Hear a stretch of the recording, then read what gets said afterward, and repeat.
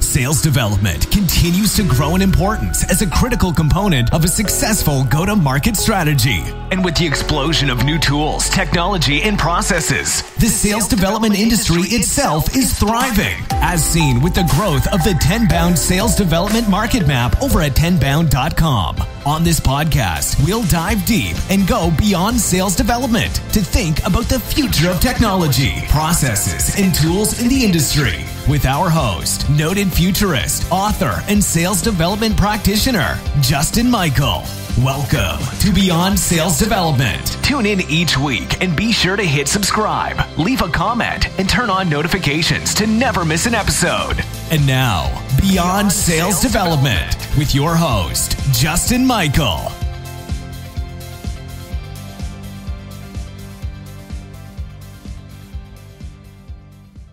Welcome back to Beyond Sales Development on Tenbound.com. I'm Justin Michael, doing my best Hotel California lyric over here.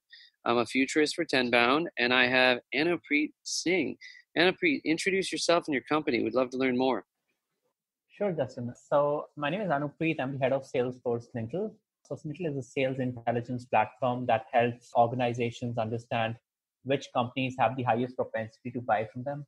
So there are a lot of sales intelligence companies out there helping, clients with a lot of email addresses and phone numbers. And, that piece is already solved for. So we thought, let's just go beyond that and help SDRs and sales reps understand within those millions of email addresses and phone numbers that they already have sitting in their databases or CRMs, who would have the highest propensity to buy from them on a particular week or a particular day. That is such a great idea. Is that like Bombora in a way? So essentially, Bombora has an intent based on search. We do everything but search, if I may put it that way. So we believe that search is not the most accurate way to identify someone's intent. And I'll put that into perspective. So imagine, one of your interns, searching for CRM platforms on Google and landing an article on Forbes, which talks about CRMs, and he's reading that. Bombora would tell all its clients that care for CRM platforms as a keyword that this particular company is interested in learning more about CRM platforms. Now imagine that kind of chaos that this has created, because there was an intern searching for it using the work internet, and they use cookie data, and which is further tied to IP addresses. So it just caught up the IP address of the company, and now they informed around 25 different sales reps, which are their clients, that hey, this company is interested in buying a CRM platform. That in itself, even if that works well, right now that's slightly, even more challenging with work from home setup when people are using their home internet. So the IP address are no longer the work IP address. So search-based intent, if it's working well, I personally used the free version of Bombora. I personally feel that there are more false positives than positives. So the concept, it's great. The concept is great. And I don't know how many times I've thought of partnering with something like a Bombora. But when I look at the hard reality and the accuracy of it, I kind of have my own doubts. So what Snittle did instead is that it built intent based on more facts than assumptions. So when I say facts, our intent is based on 4 broad methodologies. The first one being technographics-based intent, which is, are they using your competitors? Is there a renewal coming up with your top competitor, which could be a great intent signal. Another intent signal could be, are they using your integration partner? Did they just buy your biggest integration partner? So if Snittle integrates well with Salesforce, and if someone tells Snittle that, hey, Salesforce, this company recently bought Salesforce, right? So it just builds a different kind of intent signal for me, because now I know that after they start using Salesforce, now they're in my ecosystem.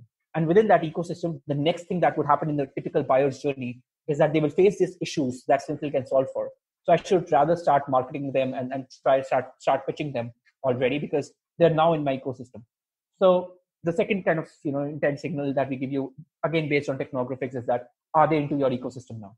The third signal that we give you, we also call it keyword intent, but it's more like the keywords that these companies are talking about, not the keywords that they're searching about. So there's a huge difference in both the things. We tell you the keywords that these companies are talking about on their own websites, on their own, say, job descriptions, on their annual reports, financial reports. So let me give you a quick example. So for example, if Chili Piper reaches out to every company that has a problem related to booking of meetings, right? And Chili Piper is great at doing that. they would want to know all the companies that have a book a demo button on their website. And Central's keyword intent can tell Chili Piper exactly that. And now Chili Piper has a great integration with Salesforce. We can tell Chili Piper that these are all the companies that are having that book a demo button and also using Salesforce. So look at the kind of intent that we are creating there. And then we finally have fourth intent signal, which is for people intent. We tell companies that have recently made a purchase, people that have recently, switched jobs. So for example, someone hired a new VP of sales and I sell to VP of sales, for example. I would want to know that because now this new VP of sales that has been hired would make all different kinds of, changes in his strategy, would be open to more innovation, etc. So the fourth type of intent signal that we have is people intent. So we combine all of that and produce a buying propensity score. And we tell our customers that for your category of tool, these are the companies that have a highest propensity to buy from you. And this is completely different from what Bambora does. So yeah. That's really cool. In the past, and in my book, I've talked about intent data and Bambora. And is Sixth Sense in this category too? Or yeah, Sixth Sense is in the same category of Bambora, if I may. Yeah, I'm just trying to help the listeners learn. We go pretty deep on this show because we have XDRs, sales development reps, and there's about 600,000 of them, and Tenbound's a hub really for sales development. I was going to ask you, where do you think this technology is going? I mean, are we going to be able to, in 2 years from now, just kind of know in advance, like, here's 200 accounts and here are the 5 that are most likely to buy? How much can we know? I mean, and we're in a post-GDPR world, right, where this data is secure, but there's so many signals, so much information is publicly available. We could use AI and ML to just, the Quantcast model. We could just know who to talk to. Is this possible, or is this 2035 pie in the sky stuff? No, absolutely. It is 100% possible. And there are companies that have already started moving towards that. And this ecosystem, I love the way this ecosystem is expanding like anything. Like, ZoomInfo going public was a great news for everyone in the ecosystem. And the kind of response that they got was kind of reassuring to all the, upcoming companies like Sprintle, because, we got so much more confidence that there are people believing in this idea. There are people believing in sales intelligence as a concept. And if you look at larger companies like Salesforce, their product that's called Einstein is doing something similar, but for the lower end of your pipelines, for basically the lower half of your funnel. They're doing exactly the same thing. So they're telling you that based on your per run pipe and the way it's moved in the last few years, it seems like these companies have a higher chance of buying from you. So they do that for the lower half of your funnel. We do it for the top of the funnel. But if you look at it, if you combine all of this together, you're trying to build an ecosystem of buyer and seller, wherein buyer is able to make informed decisions around, which companies should I be buying based on my current stack. Now that, this buyer can come look at who's using which technology today on our website, etc. If we open it up for the buyers as well, it could become potentially huge, wherein a buyer can come and look at which technology compares how many customers that Salesforce has versus HubSpot on our platform. And it just becomes crowdsourced in a way. And everyone is kind of contributing to those kind of insights. And buyer is learning which tool I should buy, and seller at the same time has a lot more insights about the buyer. So which tools have they recently purchased? Which tools are they likely to, do they prefer a more expensive tool versus a less expensive tool based on their history of purchases? So, and all of this is publicly available, right? There are digital signatures that technologies leave behind when, anyone is using them. And those digital signatures, Scintillas, if I may put it that way, has aced that piece of identifying digital signatures for around 40,000 technologies. So that in itself is huge. For 40,000 technologies out there, like Salesforce, HubSpot, or like smaller ones as well, like HelloSign, DocuSign, we would know exactly when a particular company started using that technology, because the digital signature, it could be in the API call, it could be in the JavaScript, it could be in the HTML source code, it could be in the URL of the log. So for example, Salesforce, right? If I may decode it for you. So if you look at your Salesforce login URL, it would have your company name .my.salesforce.com. If you look at your Slack URL, it would have your company name .slack.com. So that subdomain hitting is another way to go about it. And then if you combine it with NLP and you look at the unstructured data as well, and Sentinel is the only company doing that today. So if you combine that with NLP and unstructured data, which comes from job descriptions, for example, you can read through job descriptions and know so many technologies that this company uses, right? So if you're hiring for an account executive, you can read through And all of this doesn't really fall into the purview of GDPR. All of this is publicly available information that we're gathering. So in 2 years, I wouldn't be surprised if, sellers can exactly know which company should I be reaching out to next. And SDRs don't really have to do that pure cold outreach. They know so much intent around, who is going to buy in this category with all the information flowing in from different technologies that are trying to capture this. Oh, that's really fascinating. One of the other companies that's actually right here in Santa Barbara is called HG Insights. It was called HG Data. Yes. That was a source of technographics, which is an important one. Do you play in that realm? Because I guess you do, because you can see 40,000 signals. So if I wanted to create a list of companies that use Pardot, you could see the signature of that, and I could go into your database and pick up a couple hundred companies that have that. So it's really good for intent. All right. So now that you've identified the companies, what tips do you have for SDR reps to get the meetings? I mean, it's not exactly what you do, but you see so much this data. How do you leverage it? Yeah. So I speak to SDRs very, very often. Our end users are SDRs. Like we're best friends for SDRs because our systems help them be more successful on their job. So one advice that I have for SDRs is that, like, if anyone tells you that reach out to your entire total addressable market, just tell them that, hey, that's insane. If someone tells you to reach out to everyone in a geography and in a size, and that's the only ICP filter that you have, tell them they were living in 2015. Things have moved on from there. ICP does not happen just by the geography or by the size of the company. There's a lot more to an ideal customer profile than just the geography and size. And, Justin, you would know that more than me. You speak to so many different leaders in the SaaS side of the world. And if you ask them, what's your ICP? They would just stop by saying, hey, more than 500 and in US, or less than 500 and in, Canada. And that doesn't make, a lot of sense, because again, that leaves you with hundreds of thousands of companies. And then you tell your SDRs that, hey, reach out to each one of them and try to get meetings with any of them. So it's still spray and pray kind of strategy.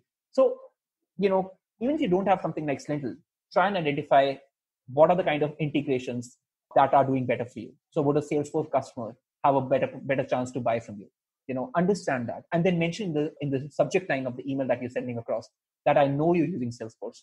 Let's talk. I know, exactly the same use case. Here's a case study of a customer who was using Salesforce, started using us, and this is how we, changed what they're doing today. If you're picking up a call in the first 15 seconds, do let them know that I already know the CRM that you use, the payment gateway that you use, and this is how I integrate with both of them and kind of solve for the problem that you might be having because you're using these tools for a while now. And I also know the job description that you posted recently on monster.com, hiring for a specialist that would solve for this piece, and my tool can exactly do that.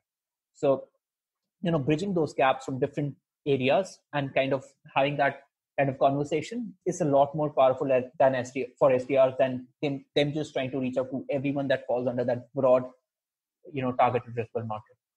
How much of Pareto principle do you think about when you're building the downstream NLP? I mean, there's algorithms, but how much of this stuff is just smart stack ranking? I mean, there's time is our greatest asset. So I think Slintel is like, why is it called that, by the way? Where did the name come from? So it's coming from sales intelligence. So we just kind of shortened it to Slintel. The word sales intelligence, we were fascinated by that. And when we were, coming up 3 years back, when we started up, there was Zoom Info that was making a lot of noise, and they kind of marketed themselves as sales intelligence platform as well. And all of us were using it, right? And we realized that they're great with email addresses, they're great with phone numbers, but let's just build something that is actually super intelligent and kind of predicts. And it's great to see that so many other companies are also progressing in the same direction now. I think there's a product by ZoomInfo as well that helps you find intent in the way that Slintel does. So it's great that others are also validating the fact that this is the future of sales intelligence and intent in itself by combining technographic signals, like, say, what HG does. You mentioned their name as well. And I have a lot of respect for them in the technographic space. But Slintel is just trying to combine what HG is doing and what ZoomInfo is doing and just bring it on a table. And then both of them combined, it's a lot, it's a lot more powerful. So when you find out that these companies are using Salesforce, the next thing that you want to know is who is the decision maker, what's his email address and phone number. So our output is also the same, right? We also give you insights into emails and phone numbers, just like a ZoomInfo. But we also solve for that edgy piece for you so that you don't have to buy different tools and then try to figure out a way to integrate the two. I love how much just passion you have, and you're putting together the rambling sessions. I'm going to go on your podcast. Tell me more about your background. How did you get into entrepreneurship and sales, and how did you find this company? And you're so passionate about this idea. I am too, because I noticed that there's not enough of the on the intent layer. Yeah, I actually have a draft of my book, and I'm going to make sure that I include your URL in the intent section. I've got Trudy and Wingman in the book too, but I want to make sure that I understand that. But take us through kind of your background. I mean, you're in sales, Yeah. but you're evangelizing something that's quite disruptive and new. You could have sold anything. Sellers always like to know what's driving people. Yeah, no, absolutely. I would love to. So I like to assume that I'm one of the youngest sales leaders in the industry today. I've just turned 28, and I've been leading sales teams ever since I was 26. So how this happened to me was by the virtue of fact that I started my first company while I was in my undergraduation, and I was running a company called the Online Fest, which was, the concept was to take a regular college festival to an online level, and then have online competitions just like America's Got Talent, but happening on the web, wherein everyone can participate and publish their talent of, say, photography or dancing or painting, and compete amongst each other. So that was where I started my career from, while I was still in the college. And while that was happening to me, I got a job and I was doing my engineering in computer science. So I ended up getting a job offer from Computer Sciences Corporation, which is now DXC, after they merged with HP. So I got a job offer as a programmer at Computer Sciences Corporation, and I joined them immediately while still running my company in parallel. What I realized after 4 years of me running my company was, one, I'm not as experienced to continue to be an entrepreneur, and I need to come back to this. But after getting around 5 to 10 years of experience and knowing and kind of building my network better. And the second thing that I realized while running my own company was the fact that I am better at selling than I am at coding. So I thought I'd make that shift. And then, I spoke to the founders of a company called Metal, which is now acquired by Mercer. And this was actually my claim to fame. So Metal was actually my claim to fame. So I was speaking to the founder of Metal in the interview, and he liked my background. He liked my startup, and he was excited about me joining the company. But he did not really know what to do with me, because I was coming from a programming background and I did not want to do coding anymore. So he was like, let us just give you our international sales business. So Metal is a online assessment company based out of India. So psychometric assessments and cognitive assessments and stuff like that. And I picked up their international sales business and scaled it from a zero to around $3 million in the first 1 year that I worked with them. While the India business was already doing well, international was kind of at a standstill. So we started building that team out. We had a team of around 17 people by the end of the first 1 year, and we were talking around $3 million from international business alone. And then Mercer kind of caught some attention about what's happening with Metal, and Mercer kind of came up with an offer to acquire us, and Metal is now a part of Mercer, which is a huge HR consulting firm and part of the Marsh Group, right? So then I became a part of the Marsh Group, and I was working out of the San Francisco office of Mercer. But then that's when I spoke to Deepak, who's the CEO of Slintel, and he was building this cool stuff, and he was trying to pitch Slintel to me as a customer. And when I looked at Slintel, I was kind of fascinated by both, the passion with which Deepak was building this, more than passion, the sincerity with which he was building it. And I wanted to know more. So Deepak kind of offered me to stay at his place in the Bay Area. I was there for 2 months, and I was living out of Airbnb. So Deepak said, why don't you actually move to my place instead of the Airbnb? Because I don't have a sales leader right now. You might want to stay here and see what we are doing. And I would like to take your feedback as well while we are building it. So I started staying out of his office, started staying out of his home. And, while he was making some sales pitch, I used to listen to them. While I used to pitch Mercer Metal, he used to listen to my pitch. And, that marriage happened. he kind of offered me a job. I said, I'm pretty comfortable right now at Mercer, but I'll come back to you as soon as I'm looking for a job again. And that's exactly what happened. The next time I was looking for a job, I gave him a call and I said, is it still open? And he said, this is the best timing because we're raising our pre-series A, and I want someone to take care of the sales bit of it. And I joined them as their sales leader, while they were raising the pre-series A. And from there, it has been a phenomenal journey as well. We're now releasing our PR article around our Series A in the coming week. So we've already closed our Series A as well within the span of 10 to 12 months after raising our pre-series A. with Sequoia, right? With Sequoia, Axel, and Stellaris. So Axel and Stellaris were already a part of our pre-series round as well. Sequoia is the third investor who's coming. Good for you, man. That's awesome. So you're very technical. You got computer science in the background. You've done a lot of tech sales stuff. It's very impressive. How are you using your own product? This is exciting, right? So are you using the intent data yourself to do prospecting? Yeah, absolutely. I think we eat our own dog food. If you look at my browser right now, I think Slintel would be open at least 8 different tabs. Precise, and that's because we just can't do without Slintel or something like a Slintel, right? I don't think a company should think about having an SDR team without having a sales intelligence platform, and that's because you need to give them the firepower and the armory that they need to be successful at their job. So yeah, absolutely. Like we eat our own dog food. We use Slintel to identify, and we reach out to sales decision makers to sell our product. So we reach out our platform to identify their phone numbers, their email addresses. Our product integrates really well with Salesforce and HubSpot. So we use our platform to find customers of Salesforce and HubSpot and the companies that have recently started using Salesforce, because we refresh all the database all the data on the platform every week. What that means is that around 20,000 Dockers refresh around 20 terabytes of data every weekend. So it starts on Friday night, it goes on for 3 days, and the entire database on the platform is refreshed. Why we do that is because we want to know any company that was not using the technology till the last week but has recently started using it, and that helps us kind of figure out the contract renewal date for that company with that technology as well. So based on the starting date, we can predict the contract renewal date. So companies like Slintel that leverages customers of their integration partners would want to know immediately when someone has purchased their integration partners. So, we use our own data to find out who's using Salesforce, who started using Salesforce this week, so that we can tell them that, hey, we just made that investment in Salesforce, but right now it looks like it'll be empty. Let's just help you figure out a way to, fill that up with quality data. That's awesome. So tell me about motivation. I mean, days get long. This is a tough job. Tell me about your stack and tell me about motivation. Like, what do you use as a sequencer? You got Wingman, Note Taker. Like, if you could share, what's in your outbound and inbound stack, and how do you stay motivated? Those are some good questions. Absolutely. So personally, I love to support startups, and I love the fact that startups give you the kind of support and service, after sales service and support, that is unparalleled to an enterprise behemoth. While I have so much respect for enterprises as well, and kind of take inspiration from them personally, but I prefer buying startups, and that's why you would see a Wingman over Gong that we're using. We're using Outplay versus an Outreach or a Salesloft. We're using Outplay for our email sequencing.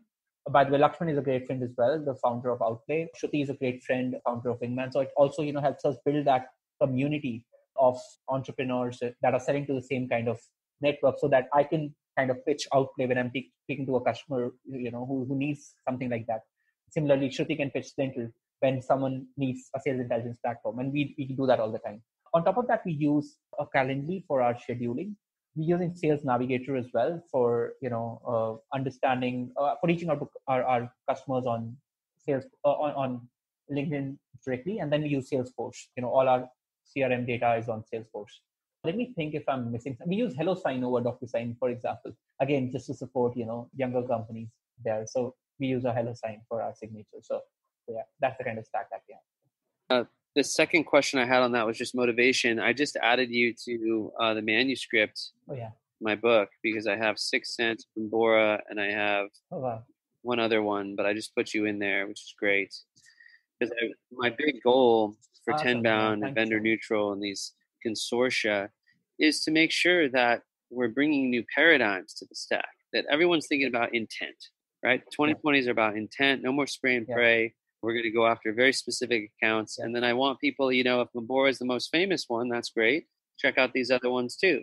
I'm trying to democratize these families of tech. But yeah, walk me through how you stay motivated, because mindset is, so there's like the tech stacks, that's good. How do you, whenever I talk to you, you always have so much passion and you're calm and you're excited and you're crushing all this work. This is a lot of monotonous stuff. It's hard to be an SDR. How do you stay motivated? Yeah. Absolutely. I think as a sales leader, you need to be sure that you're motivated and then your team is motivated at the same time. So, we keep on sharing success. So we celebrate success in a grand fashion at Slintel. So every little closure, every every closure that we have, we celebrate that with announcing it to the entire company. Even if that closure is as small as say $10,000, we would make sure that everyone in the company knows about it and is kind of appreciative of that fact. What that also helps us achieve is that even an engineer sitting at one corner of his bedroom right now, probably with everyone working from home, would know that this new feature that I helped launch last week could help us get this much revenue in the last 1 week or the last 1 month. So we make sure that we're appreciative and we're doing that with the entire organization in place. We have a lot of fun activities that we do in the organization as well, because it can be exhaustive when you're running a startup and you're scaling a startup at around 7x pace year on year. That's what we've achieved so far. So at a 7x pace, it can get very, and we're working out of US, working out of India, most of us, and we're selling to US. So we're working in, complete opposite shifts. We sleep in the morning, we wake up in the evening, we work, all night long. And, that's the kind of schedule that we're following. So when we're doing all of that, you need to make sure that, that fun piece is not missing, right? So Deepak and I, both of us are into running. For example, we make sure that we run at least for an hour a day. Deepak is in Santa Clara, and I'm in Delhi. So we make sure that while both of us are running in different time zones altogether, poles apart, there's an entire Pacific Ocean between us. But while we are doing all of that, we make sure that both of us are telling each other about it, and we're motivating others to run as well, and probably at the same time, and share, how much kilometers we did, how many miles we did, and what was the speed that we clocked. So we have a lot of fun. Like tonight, after this session, we have like a DJ kind of a session with all the salespeople, wherein they'll be playing their playlist, and we'll be all putting on our favorite headsets, and we'll be listening to each other's music on Zoom call live. So everyone will be playing their favorite music, and everyone else will be listening to it. So we make sure we have a lot of fun, while we're on the job. While the work could be exhausting, but we make sure that we compensate that with fitness, with fun, and all of that. Yeah, man, you're making me want to get over to India, but as the world is, it's bizarre. Where are you based? So I'm in Delhi right now. The company is headquartered in India, in Bangalore, and in US in Santa Clara. But my home is in Delhi. So right now I'm speaking out of Delhi. That's where family is. But usually I'm either in Bangalore or in Santa Clara. Fun, man. Yeah, next time you come to Santa Clara, that's a little easier for me to get to normally. Look, it's been an awesome episode. Yeah. I learned a lot. Love the passion and just how articulate you are on these topics. We're going to make sure everyone goes checks out Slintel, like Sam, LINTEL.com. Where else can they find you online? And so we can point them at you. Yeah, so we're hyperactive on LinkedIn. You know about the Rambling Sessions. So you can search for Rambling Sessions by Anupreet on YouTube as well. And these are the best places to find us, actually. So LinkedIn, YouTube. And be sure to, attend our Rambling Sessions as well. If you're listening to this before the next Rambling Session, Justin is one of our speakers, and we are so proud and so excited to have Justin as one of the speakers. And that's where I will be hosting him. So it'll be the other way around next time you hear us talking together.